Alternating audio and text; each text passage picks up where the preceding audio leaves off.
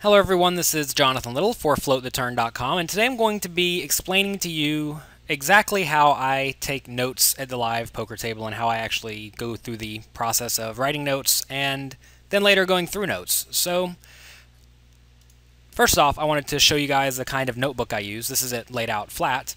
It is a 5.5 inch by 4 inch notebook. I get it at CVS Pharmacy or Walgreens or somewhere like that.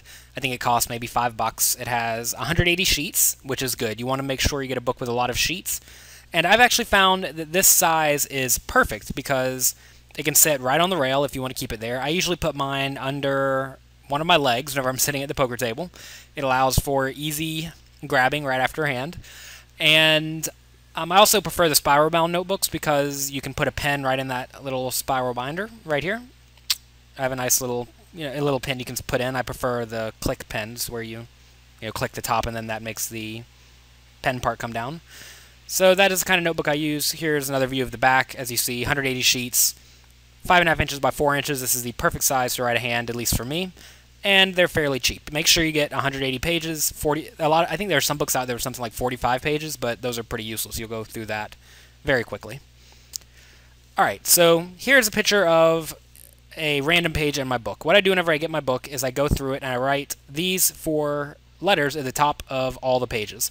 You don't have to do it completely ahead of time, but I always make sure that I have at least 10 or 15 pages written ahead of time so that I can already know to be thinking about these things, and also so that it's one less thing I have to write when I'm actually writing down the complete hand. I think what a lot of players do when they try to write notes is they just start with a blank piece of paper and try to remember everything. But I've found that by writing these 4 things at the top of each page, it really helps me remember what is actually going on in each hand. So at the top of the page I have H at the top left. This stands for hand. Then there's a little space. That's where I'm going to write my hand. Then I have S, which stands for stack. That's going to be my stack. If there are other stack sizes, I will note those, usually in the text. B is the blinds. I'll put the blinds right there. And P is my position. So HSBP goes at the top of every page. I have been told by some of my students that they also have trouble remembering to write down the action of a particular street. So what they actually do is they write pre-flop, flop, turn, and river down the side. So they'll write the pre-flop action right around here, then they'll write the flop, and then they'll write the flop action, then they'll write the turn, then they'll write the turn action, then river action. I don't do it like this, but I just wanted to show you guys how some of my students do it. I guess it's worth noting ahead of time that I do require all of my students, my personal coaching students, to write down a lot of hands, because otherwise, especially if you're only playing live poker, you just cannot remember hands accurately. It's just not possible. Unfortunately, a lot of players think they have really good memories for hands, but you start talking to them and really they're missing all sorts of details. And that's really the reason to write down these hands, is because it allows you to get a very good and clear record of what you're actually doing at the poker table. All right, so at the start of a page, I'll have HSBP written at the top, and you'll also know ahead of time, within reason, about what your stack is, and also about what the size of the blinds are. So, say you're playing 50-100 and there are 20 minutes left in the level, you're probably going to play another hand between now and the end of the level. So go ahead and write 50-100 there. If the blinds go up, scribble this out and write 100, 200, or 75, 150, or whatever it is. And if your stack fluctuates because of the blinds, I usually just put a line through this and say, took the blind sum, and then I'll write, 19.5 or whatever. I'm not a real big stickler on exacts when it comes to the stack size. If I have 200 big blinds, that's pretty much the same as 190 or 210.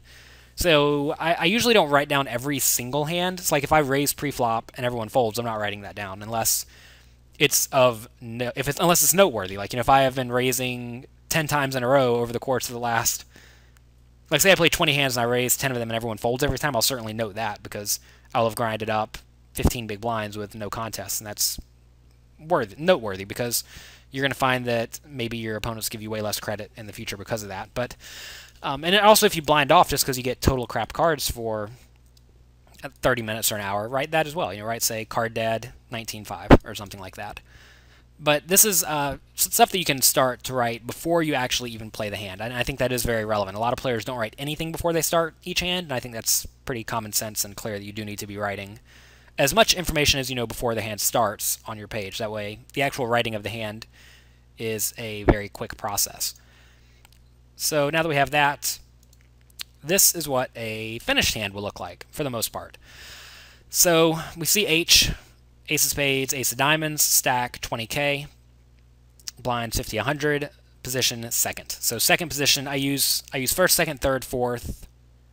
Then I use whenever I'm in early position, I usually just count from early position. So I'm usually first, second, or third. And then when I'm in later position, I count button, cutoff, hijack, low jack.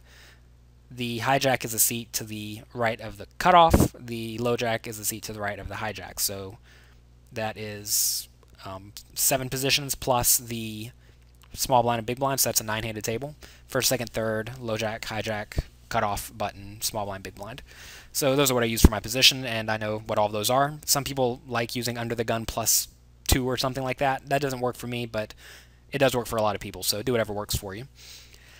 So this is what I would write. Normally what I actually do, to confuse you guys, is whenever I get done with a hand, the hand's over, I'm picking up my chips, I put up my chips, and as soon as I have a free moment, I write down the flop, the turn, and the river, because that is what I personally forget.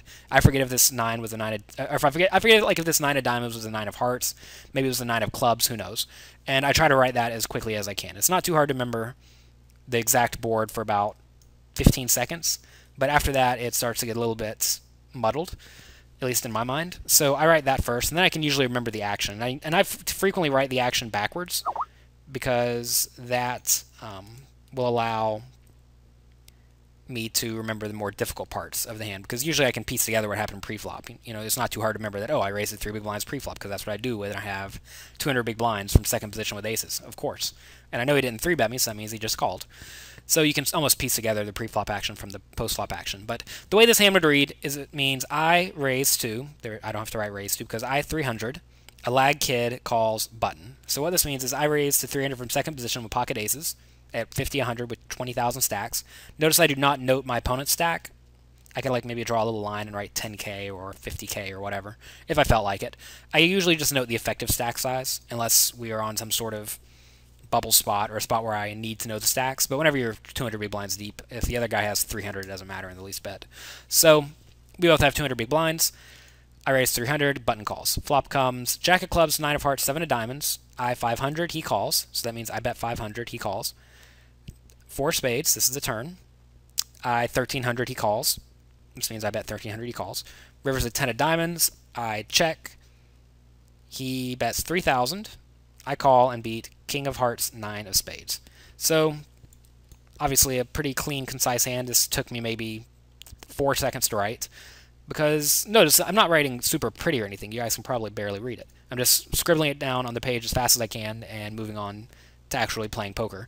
The taking of notes should not be a big hassle for you at the poker table. It should be something that's very easy to do. You may end up missing some action here or there, but I think it's well worth it to actually be able to go back through these things at the end of the day.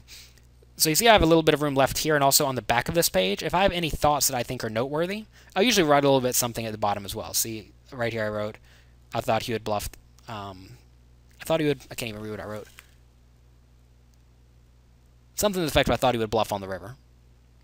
So, you know, write that kind of action. Note why you check the river. Note that, I mean, because you certainly could check fold the river on Jack 10, 9, 7, 4. I mean, the guy could easily have you beat. But, you know, I thought this lag kid would bluff the river, so it seemed like a pretty easy call to me. So definitely take that kind of thing into account. You can also write that on the back of this page. I suggest you do not use the front and the back of each page for actually writing different hands.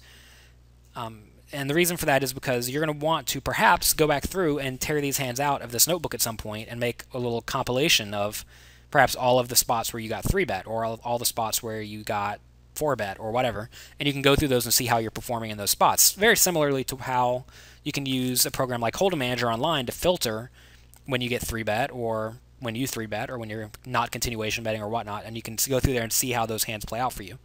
And if you play for, say, a year, then you go through and look at all the spots where you 3-bet, and you see that you're getting demolished, that means you probably need to change something. It is very worth noting right here that if you play a tournament and you keep track of your hands and you see something that didn't work out for you, don't assume that play is necessarily bad, because quite often things do not go well for you.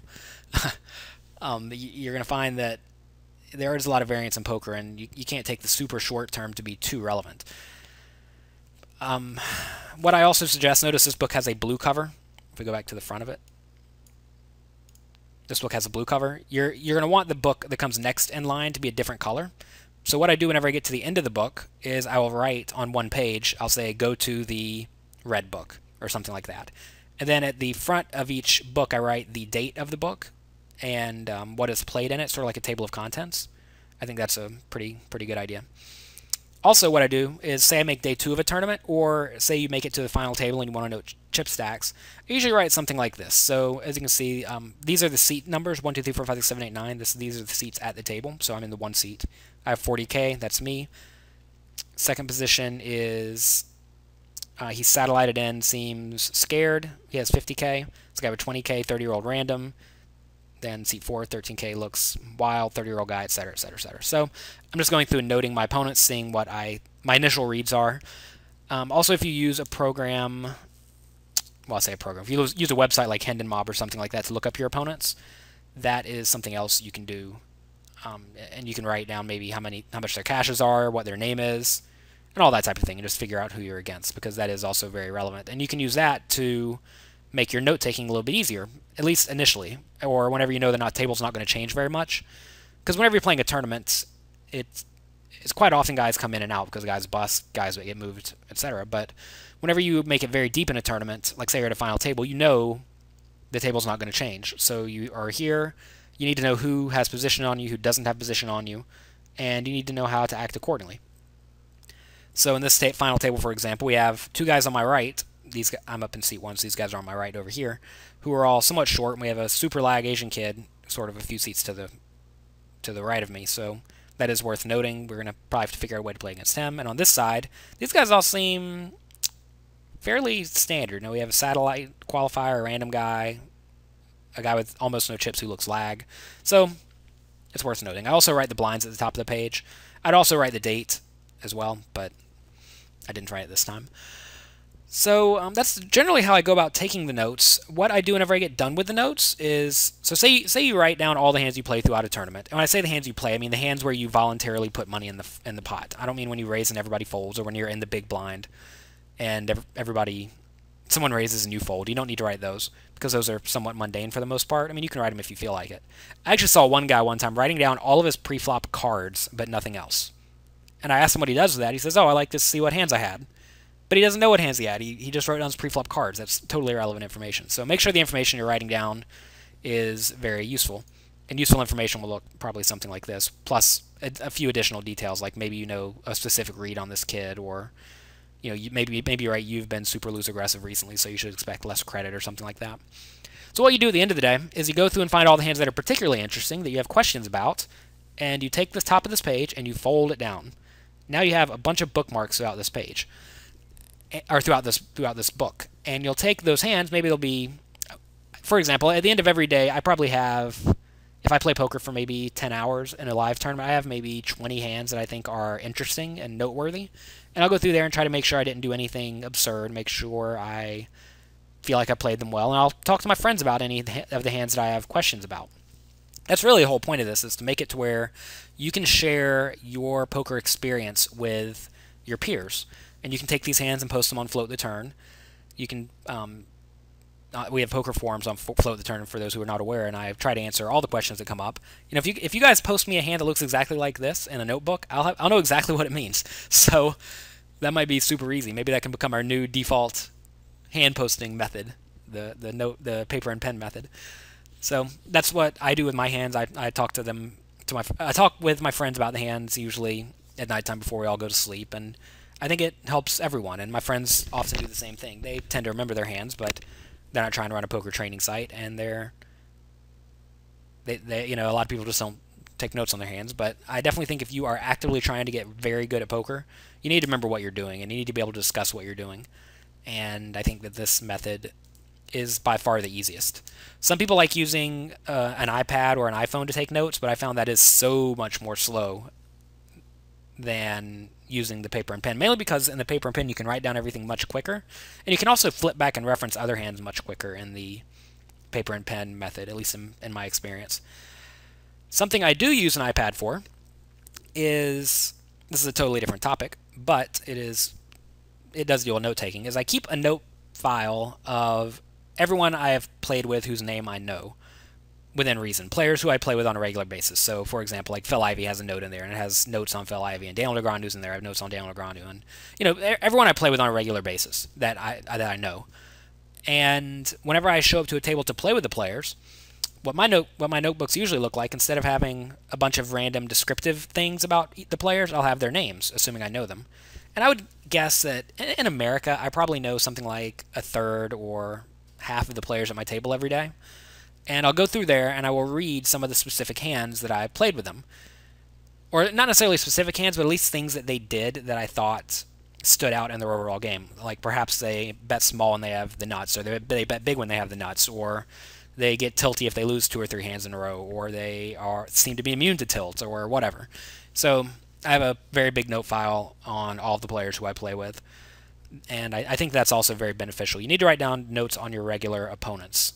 And I think pretty much everyone, if you play in a live card room, you do have regular opponents you play with on a regular basis. And if you are taking notes on them, you will be able to pull those notes up whenever you get to the table and sort of give yourself a little primer on how your opponents play. And that's going to be very beneficial as well. So that's it. That's all I really do with my note taking, and I use those notes to give you guys content for Float the Turn and for my webinars, for my books. My books, Secrets of Professional Tournament Poker, Volume 3 in particular, where I have 150 hands. All of those hands came exactly from my notes. So I definitely think it's a good learning tool. I've been told that people love the book, and all it really is just reading through my notes. So check that out if you have not. And you can see the type of detail you can get just by thinking about a hand later in the day, and you can get a lot of clarity, because quite often when you're at the table, you're not thinking 100% clearly. And there are often times when I'm sitting there at the poker table playing, and I will have played a hand and thought that it was okay or slightly dicey, and then I'll get to my notes and I'll start writing the notes, and I'll be like, oh, this is nasty. What was I doing? What was I thinking? And you can improve by just trying to recognize and find things that can make you better. So that's gonna be it for this video. If you guys have any questions or comments, definitely post them in the Float the Turn forums, and I will be more than happy to answer them. This has been Jonathan Little for FloatTheTurn.com. Thanks for watching.